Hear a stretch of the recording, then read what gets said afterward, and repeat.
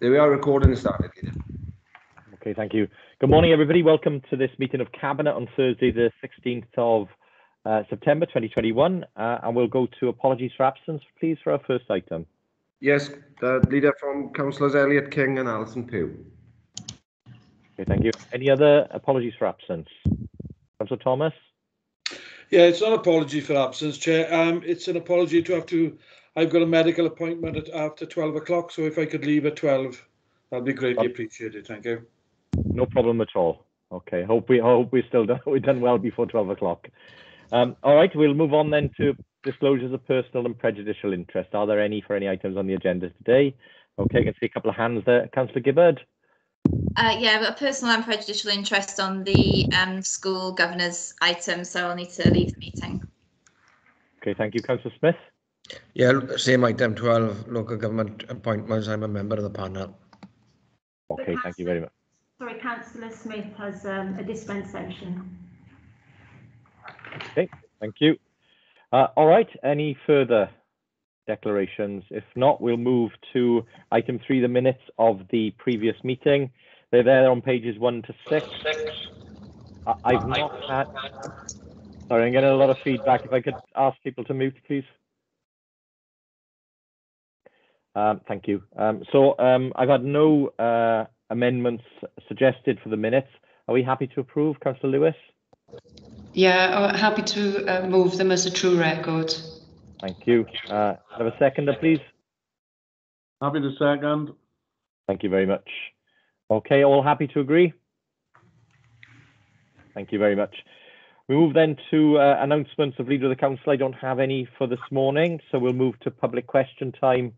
Are there any members of the public who've submitted questions? None, Leader. Okay, thank you.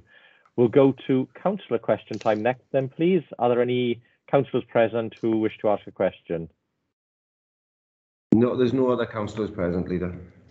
Okay. With that, then we'll go to the first main item, which is the revenue and capital budget monitoring report for the first quarter. And I'll go to Mr. Smith. Thank you, Leader. In terms of the report before you, I'll canter through in usual style. You have 3 recommendations on this report when you come to consider it. The first 2 are normal fashion ones. The third one is not going to win any prizes for grammatical construct. It's a very long, chunky, lumpy one, but I'll explain why as I take you through the report in terms of the overall position, which is a very pleasing one for the first quarter. Section 2.2 makes clear that we remain in uncertain times. You've had the last year's worth of reports from me where I've indicated we had hundreds of millions of pounds worth of flex. I'm not expecting anything that extreme, but I am expecting tens of millions of pounds worth of flex as we see the various grant streams in and out and how COVID continues to pan out.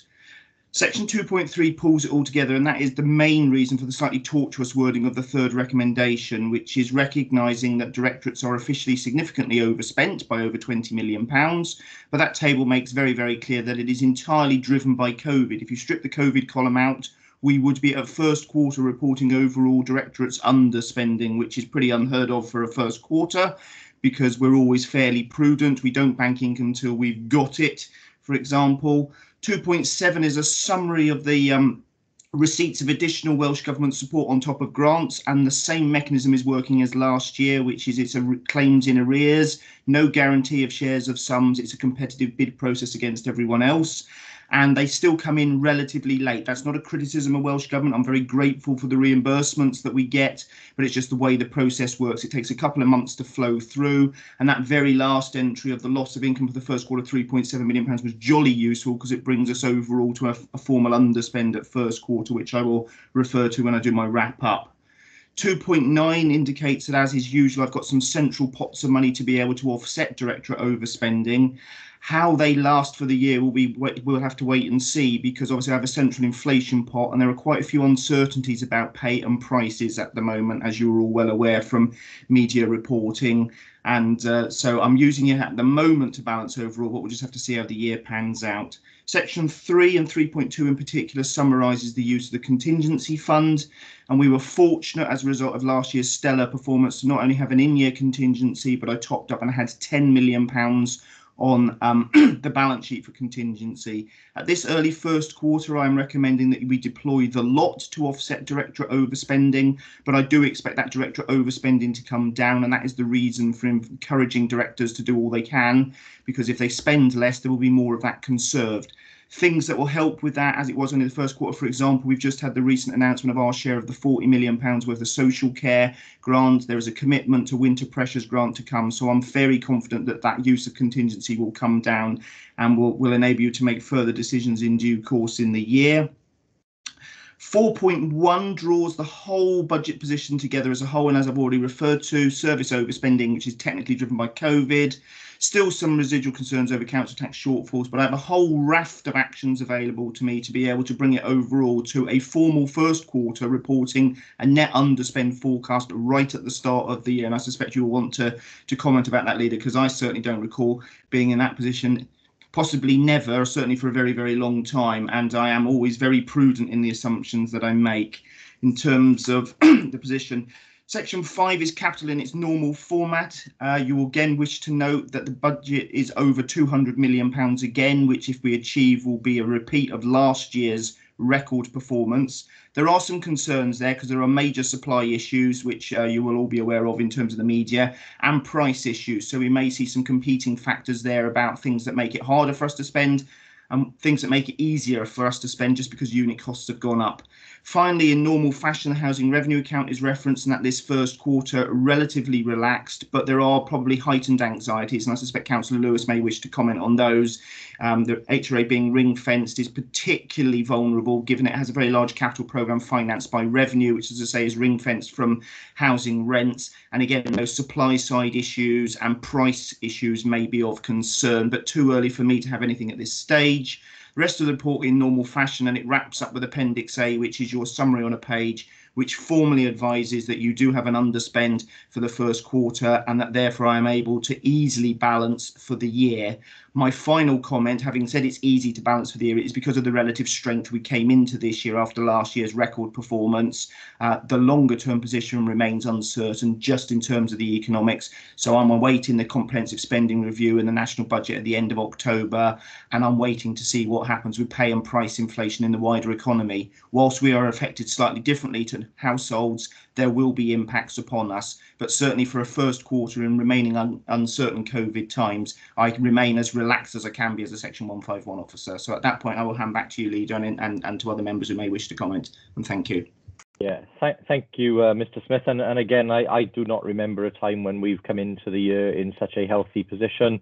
As you've said, we would normally be describing a very, very significant deficit at this point of the year. But I think that goes to show not only how we've managed during the COVID period, but also how we have made sure that the savings that we intended to flow through as part of the medium-term financial plan have largely been met. And I'm sure that puts us in a relatively safe position in terms of future years, albeit there are some big risks there. We don't know what the comprehensive spending review will provide in terms of the money to Welsh Government and what their budget will be for the next few years, and obviously that will impact on our budget as local government.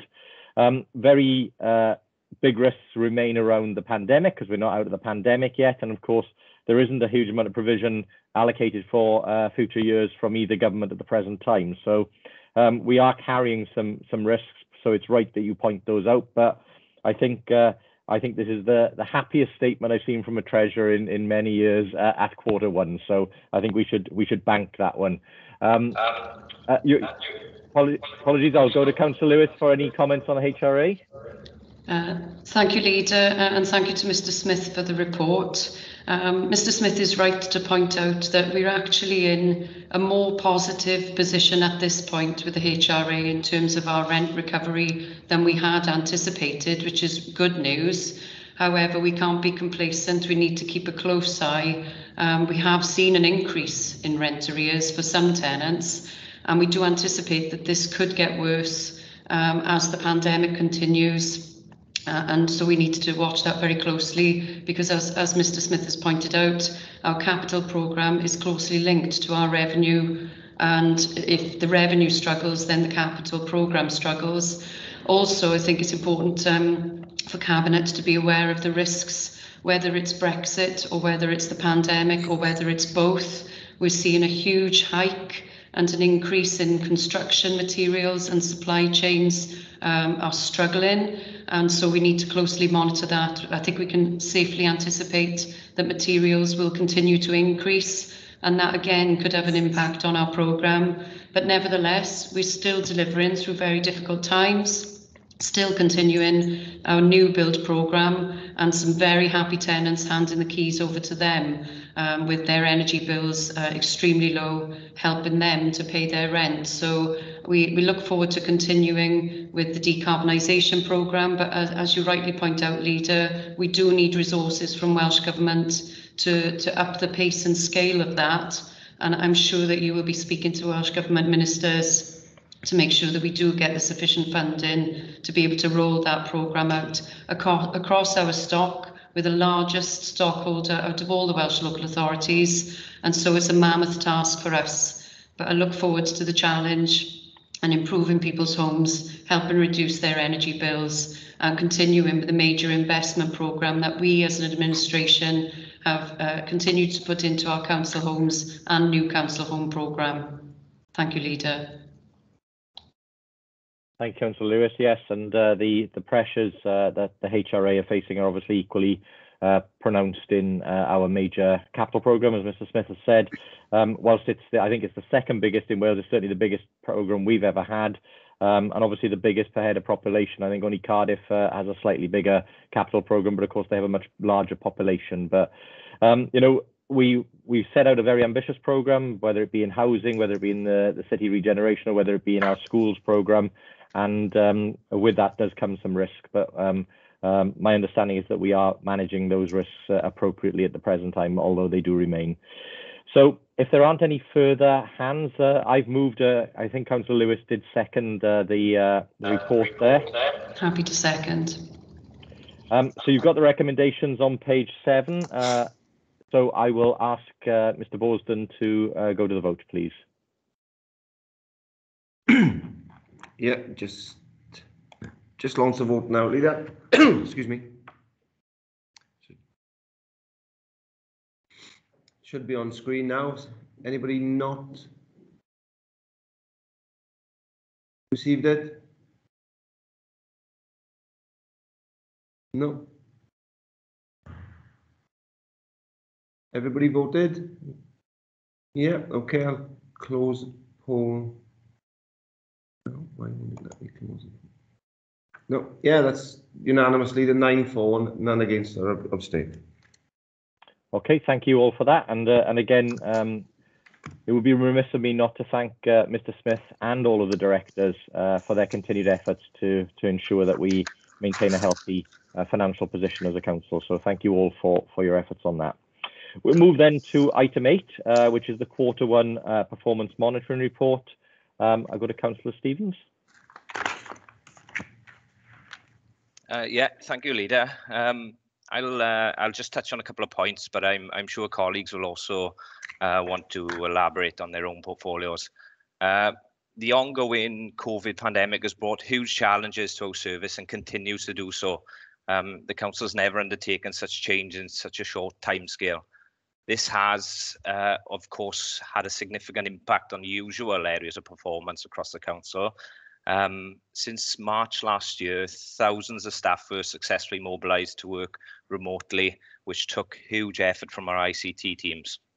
And it was during this time that we also supported the Welsh Government shielding programmes, setting up a call centre, providing daily support to thousands of vulnerable residents, coordinated the build of the field hospital, provided financial support to thousands of businesses, delivered free school meals, and helped set up food banks across the city.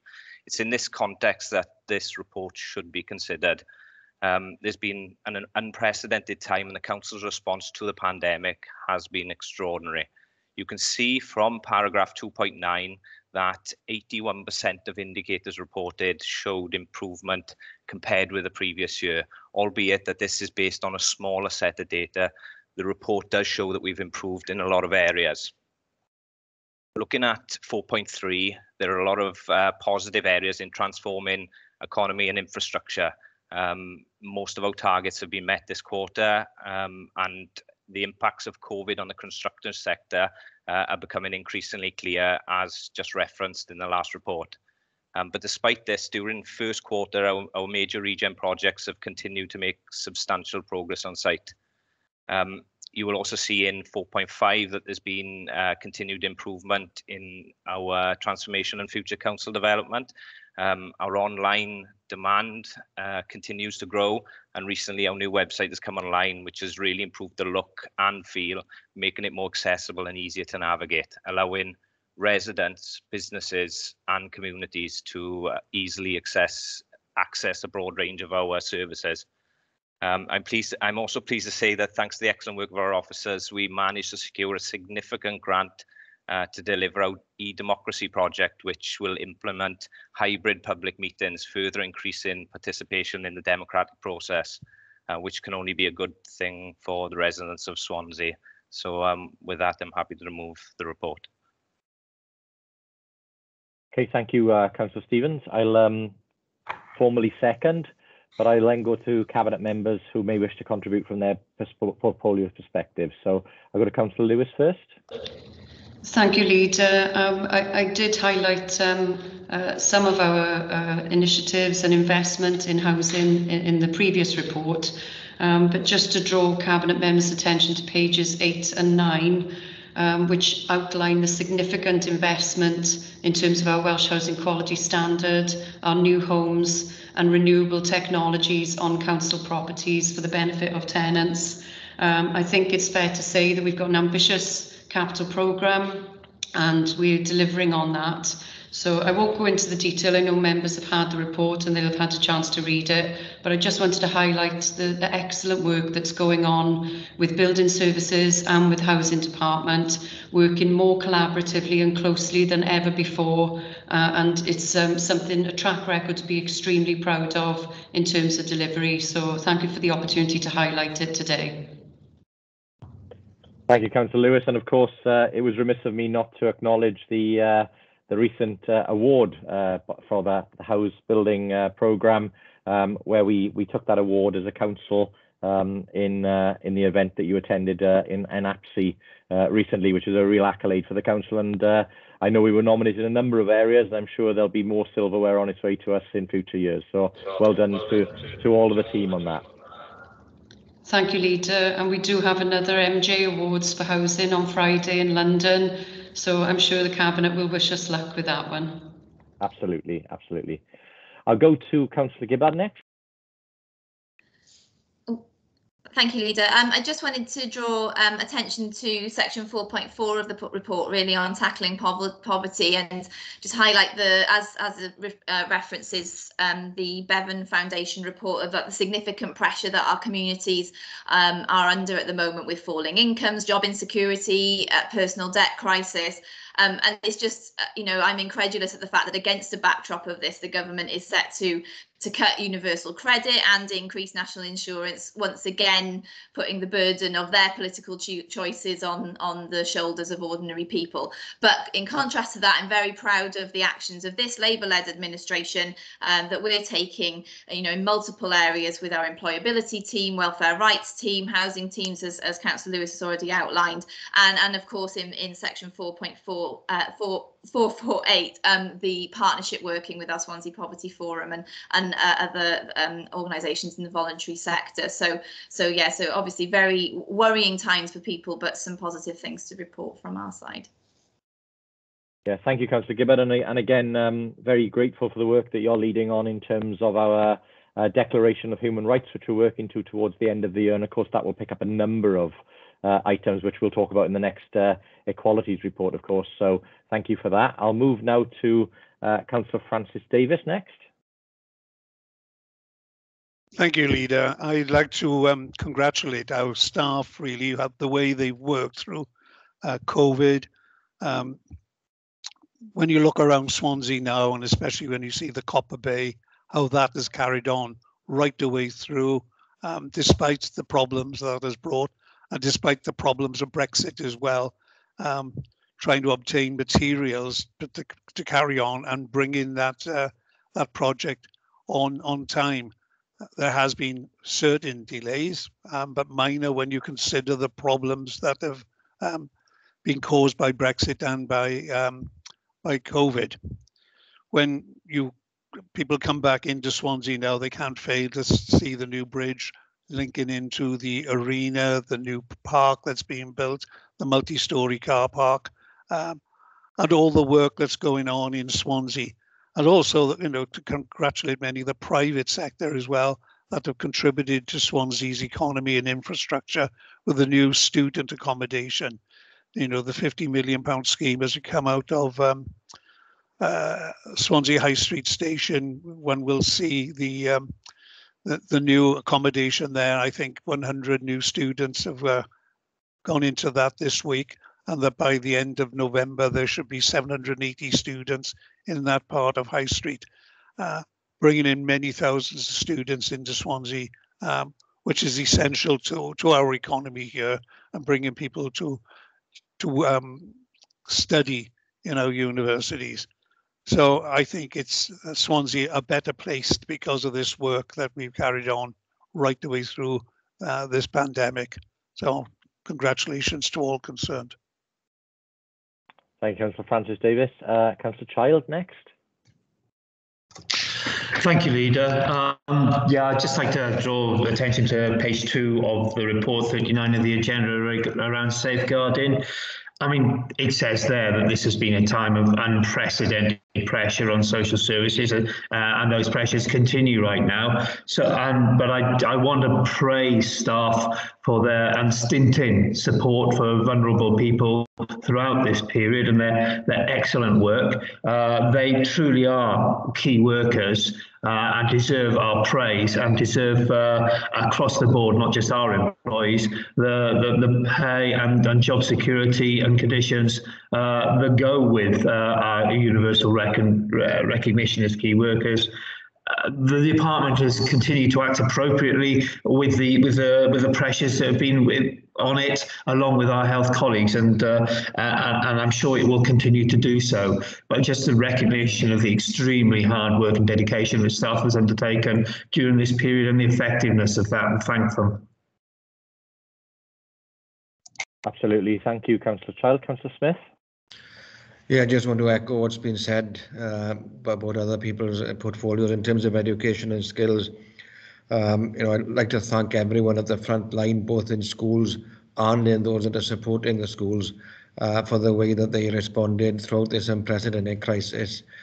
We've managed to continue to support our learners to fulfill their potential, but in particular, we've been able to, the work that's gone into supporting their well-being, and I think that has to be the priority at the moment. And one thing that comes to mind straight away is the work that went in to ensuring that the needs of those most vulnerable were met throughout the pandemic, and I'm thinking specifically of the way that we maintained provision for learners on free school meals and other aspects of that work. And I think that was a credit to our officers who really went the extra mile, and as they continue to do so, because we're not out of the woods yet.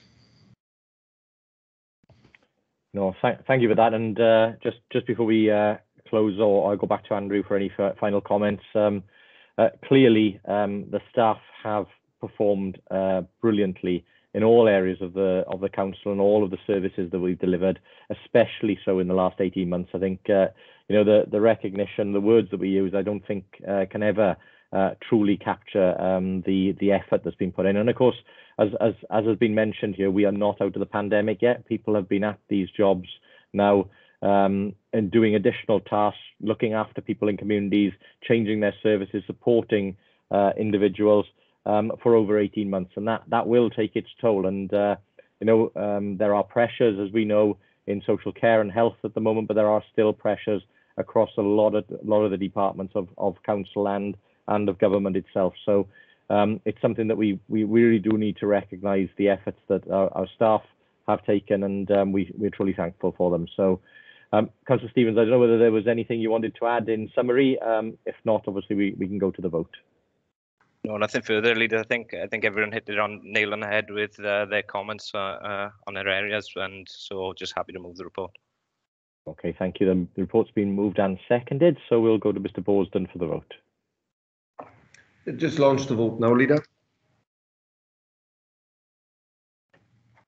You should have all received it. Has anyone not received it? No. Okay, I'll give you 2 minutes to vote. Excuse me. There we are. Close the poll now, Leader.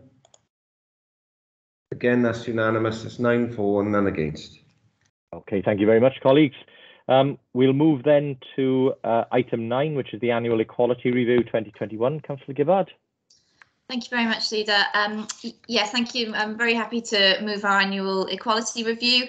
I'd like to begin by thanking our officers, Richard Rowlands and Joanne Portwood, for the hard work they've done on this, which is our first annual equality review of our strategic equality plan, which was passed in April last year. Clearly, as we've just been talking about, like so much else, that we perhaps haven't made quite as much progress as we would have liked because of COVID, but the pandemic has definitely brought equality issues more sharply into focus, as is outlined in section 3 of the report. I'd particularly like to draw attention to the locked out report, with the stark statistic that 68% of all deaths from COVID-19 were of disabled people, a frightening and devastating stat there for those families. And also the work showing the disproportionate effect on our Black, Asian and minority ethnic communities, and of course on children, of young people, on the elderly. So it's vital that we use this information to going forward as we plan for recovery, and to use that phrase, although it's, you know, it's a bit of a cliche, but that we do use that information to build back better. To go on to some of the important work that we have been doing, our new integrated impact assessments and the introduction of the socio-economic duty is now in place, and this will build on our existing good practice and hopefully help with better decision making. I'm delighted to report the good progress we've been making behind the scenes with our public sector partners on our ambition to become a human rights city, as the leader alluded to earlier, and more on this very soon. We are working to improve our staff training and ensure that we've got an effective and diverse workforce that reflects and serves our communities. Councillor Stevens mentioned earlier the launching of our new website with improved accessibility. The report goes on to outline many more case studies, showing the work that's been done in relation to this, and it really does show our cross-council commitment to equalities. Still, of course, a lot of work to do. I think there always will be. It's one of those things that we are never going to sit on our laurels and say that we've done it, but I think it does show that we have made some good progress towards our equality objectives. So thank you very much, and I'm happy to move the report. Thank you, Councillor Gibbard. I'm very happy to second formally. I think you make some really good points in there, especially about the disproportionate impacts of COVID. I mean, and that is something that really should send a shudder through everyone, because it is clear that those in poverty, those with disabilities and those of a certain ethnic background have all been disproportionately hit by this virus. And as you say, it's incumbent upon us now to build those learnings into what we do as we reform services and rebuild post-pandemic. So the report has been moved and seconded. Is there anybody wish to comment before I go to the vote? No? Okay, I'll go to Mr. Borsden then, if we could launch the vote.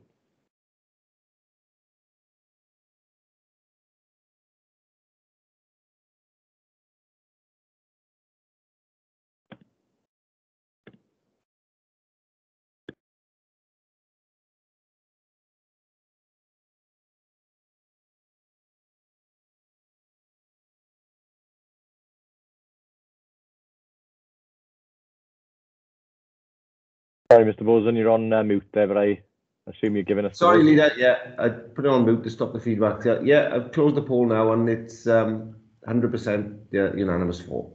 Okay, thank you very much. Thank you, colleagues. Our next item then is increased places, planned places as Ysgol Pen y Bryn. Councillor Smith. Yes, thank you, Leader. And can I thank the officers who've been presenting this, preparing this report. We previously discussed this, and it's been out of consultation, and it will add places in Swansea, and it would enable us to meet the needs of more of our own children in Swansea. So on that basis, I would move the report, Leader. Yes, thank you, Councillor Smith. A really positive step forward, this one, and very happy to formally second. Are there any Cabinet members who wish to comment on this one? If not, I'd echo your comments, Councillor Smith, and we'll move to the vote. So, Mr. Boston, if you could launch the vote for us. You just launched the vote now, Leader. Should be on screen for you all.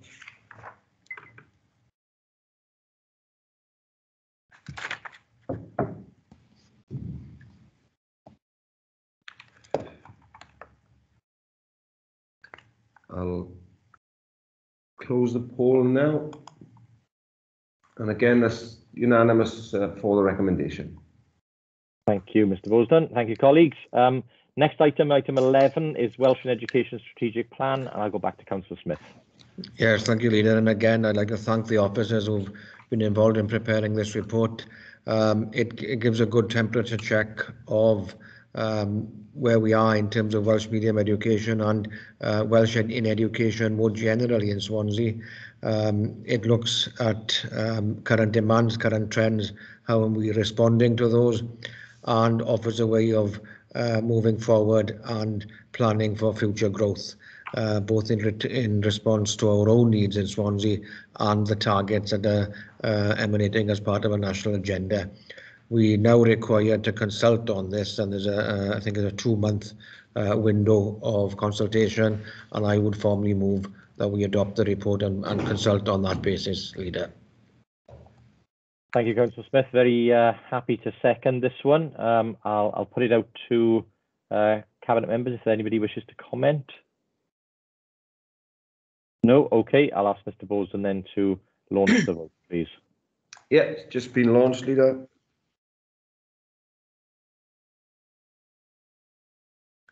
Any members not had it?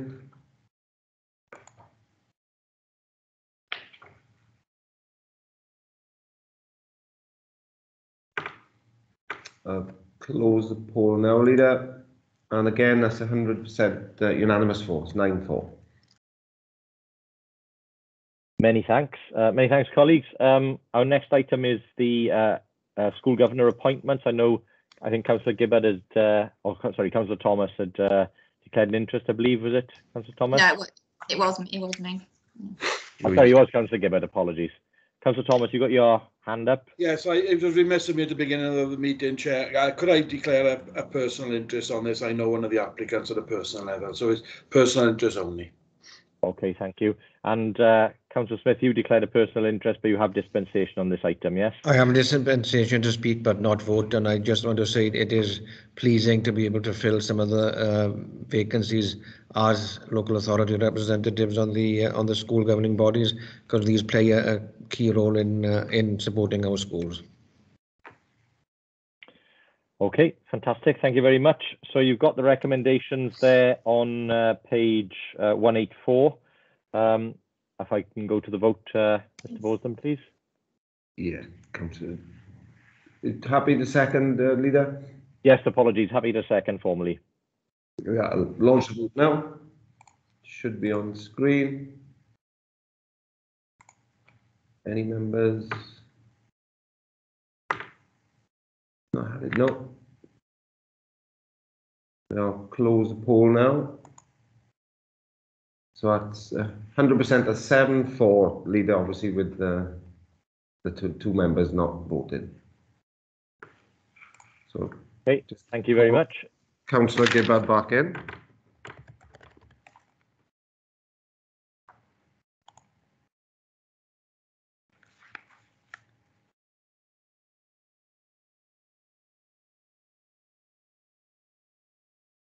There we are, Leader. Councillor Gibbard's back in the meeting. Okay, thank you. Thank you, colleagues. So the next item is the City Deal Life Sciences Wellbeing and Sports Campuses business case. Snappy title, but a really, really important project, and another one that is now through the gate in terms of approval by the UK and Welsh governments. This brings our total now to 7 of the 9 projects and programs that exist in the deal. So we're making really good progress. And now we have more approved projects and programs than any other deal in Wales, which is a really good position to be in. In terms of the report itself, you've got the recommendations there on page 189, but I wanted to draw your attention to the detail in paragraphs 2 and 3, first of all.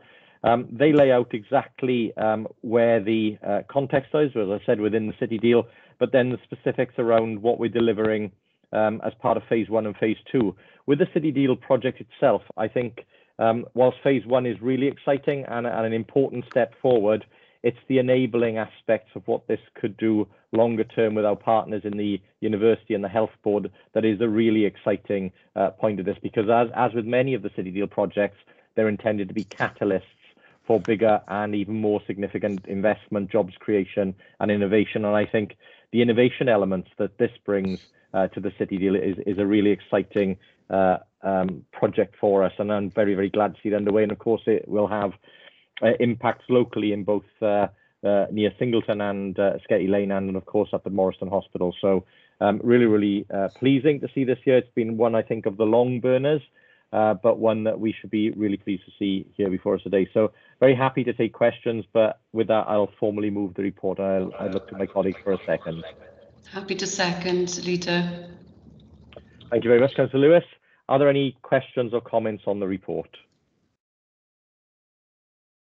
No? Okay, we'll go then to the vote, please, Mr. Bolton. Yes, just been launched, Leader, so it should be on screen for you all now. Any members not had it? Okay.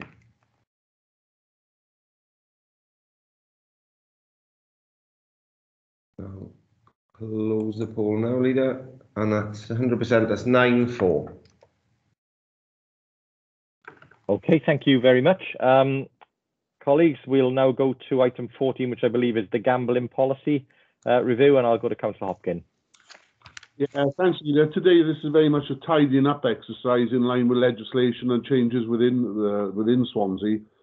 This is a statutory obligation. We need now to okay these changes, go out to consultation, and then bring it back to full council for adoption. So I've got nothing to add to the report. The changes there are highlighted within the appendices. I'm more than happy to remove the report. Thank you, Councillor Hopkins. Very happy to second. Are there any questions for Councillor Hopkins on the report? If not, we'll go to the vote then, please, again. Yeah, been launched now, Leader, so it should be on screen for you all. Has anyone not had it? Okay.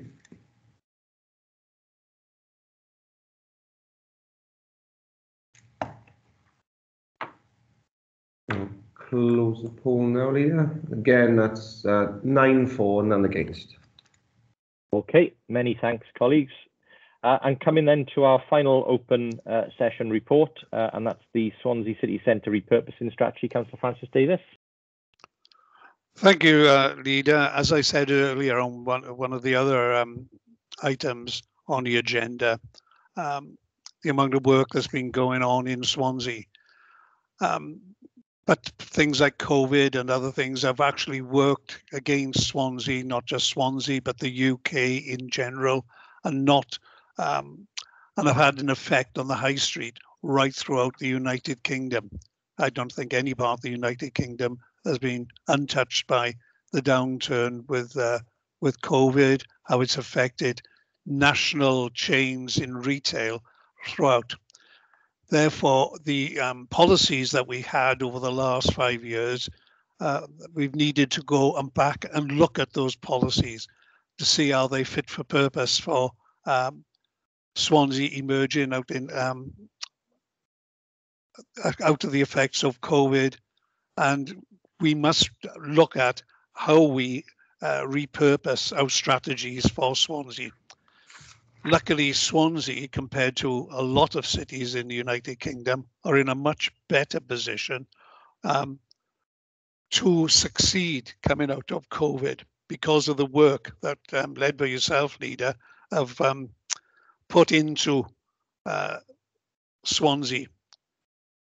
When you look at the Copper Bay Phase 1, and if you see on paragraphs 1.8, the work that we've carried out on the Kingsway, in Wine Street, how that's been repurposed, investment in Swansea Market, the work that's going on to 71, 72, the Kingsway. I briefly touched on Mariner Street earlier. A huge development and great for the top end of High Street. The digital infrastructure programme through the city deal, which you just mentioned, £55 million being spent there. And so therefore we need to build on the work that's all being carried out, you know, the living buildings, the Albert Hall, Castle Square, the former PHS buildings, the King's Building, Palace Theatre. There's no part of the Swansea city centre that's not being looked at and repurposed. And so therefore, we need to build on that, get it as part of our policies, ensure that we consult. We want more people working and living and coming to Swansea as a destination. Leisure, culture, retail, and people living in the city are all part of our armoury to make Swansea come out of COVID as a stronger city, as a destination. And I think that Swansea was well blessed in having a new leader push these things through, the vitality you put into central government and Welsh government to make sure that they supported the city deal was second to none.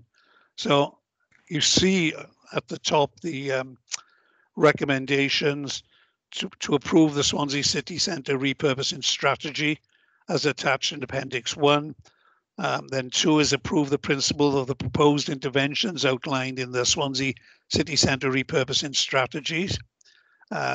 Also, approve the environment of 500k funding currently allocated for work on Oxford Street to the wider repurposing action outlined within the report, that any further budget requirements are set out for separately. So I move, and happy to move that, Leader. Thank you, Councillor Francis Davis, and can I thank you for the work that you've done with all of the major projects in the city. And again, this has been a big team effort which has touched many departments across the council. I'm very happy to lead that team, but it has been a team effort, and I'm very grateful to yourself, other cabinet members, and of course the officers who've worked very hard. You're quite right. I mean, this would be an impressive record for any council in the best of times, but given that we've had to try and deliver this through against the headwinds of both Brexit and a once-in-a-100-year pandemic, is an even more extraordinary position to be in. As Mr. Smith said earlier, we have the largest capital programme we've ever had, and it is the second largest in Wales. But of course, whilst this part of it, which is laid out in the report today, which is extremely important, is not the biggest part. That's still our schools. And when we went to the people of Swansea in 2017 and said we were going to build a better Swansea for you if you elect us, that's exactly what we've gone on and done. Whether it be housing led by Councillor Lewis, whether it be schools led by Councillor Rayner and Councillor Smith, or whether it be the city centre stuff led by yourself and Councillor Hopkins and others. It has been a truly remarkable effort in terms of the capital programme. As you've alluded to, Councillor Francis Davis, if we were to be coming out of COVID with none of this happening, and we've got to remember that list on page 427 and 428, most of those things weren't in existence some 5 years ago. So, you know, that is a true record of delivery. People have said we're a city of artist impressions for many years. Well, no longer. You know, there is no part of the city that you can walk around now, no part of the community you can walk around now, and you will not see delivery on the ground. So we should be extremely proud of that, because it will make a difference to people's lives. And this is not about putting up shiny new buildings. It's about, as you said, creating places for people to live, creating places for people to work, and giving people reasons to visit Swansea and be successful. So I'm very proud of where we are, but that was the opening act. Now we get on to the main performance and the repurposing report, the announcements that we'll shortly make on our new strategic partner, and the big news in terms of future developments, which we've yet to share with the public, are to come in the coming months. So a great first few steps, but we've got plenty more to do yet. So thank you, Councillor Francis Davis. I'm very happy to second. So unless there's anybody who wishes to come in and comment further, I will ask Mr. Borsden to launch the vote. Yeah, launch the vote now, leaders. It should be on screen for members. Anybody not had it? No, I'll give you a few seconds then.